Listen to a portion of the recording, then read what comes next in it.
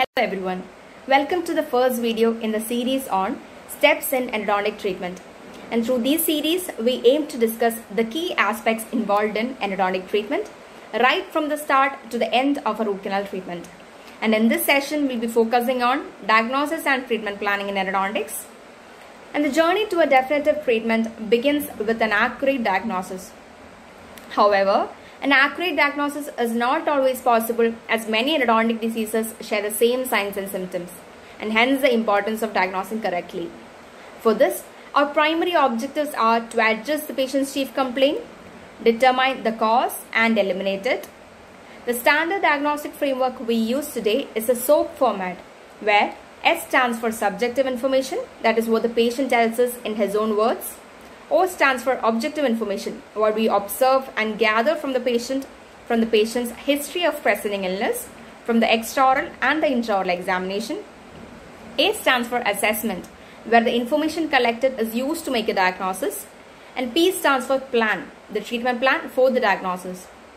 So the steps involved in endodontic diagnosis are recording the chief complaint of the patient. It is very important as it helps in establishing a line of communication with the patient, and taking the medical and the dental history of the patient, conducting the clinical examination, performing the diagnostic test and radiographic assessment.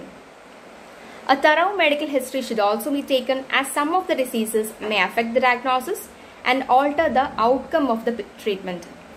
There are no contraindications for endodontic treatment based on medical conditions except for uncontrolled diabetes and a very recent myocardial infarct.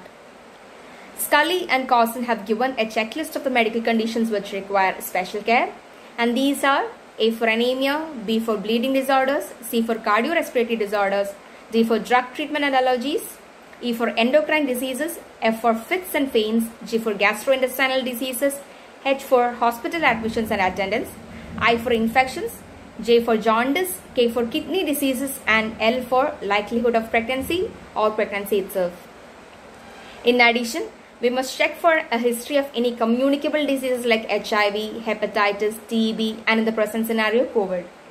Also, patients in the high-risk category for developing bacterial endocarditis must be given antibiotic prophylaxis. There can also be medical conditions that mimic dental conditions like referred pain in the jaw, like in case of a heart attack.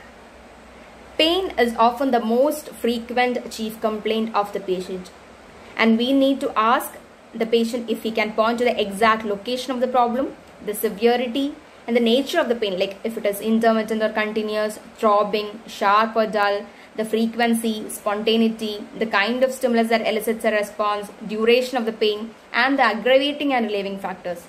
It is also important to ask leading questions like a history of a recent filling, accident or trauma that trigger the pain. And we have to correlate between what the patient has told us and what we see clinically.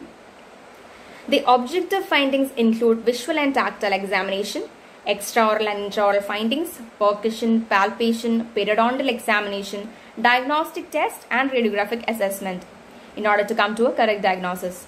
And in extraoral examination, we need to check for any facial asymmetry or swelling, extraoral draining sinus, trauma or any other deviations from the normal. And you must palpate the submandibular and the submental knots by standing at 12 o'clock position. And if the patient has enlarged or tender knots, we may not be necessarily dealing with an endodontic problem. Post these steps, we move on to the intraoral soft and hard tissue examination. We need to inspect the palate, tongue, gingiva and buccal mucosa for any abnormalities like inflammation, pockets, swelling or growth, and document these findings. This also includes the presence of a draining sinus tract, which if present we can trace it with a gutta percha point and take a radiograph. Many a times we will notice that the tracing will end on a tooth further away from the site of drainage.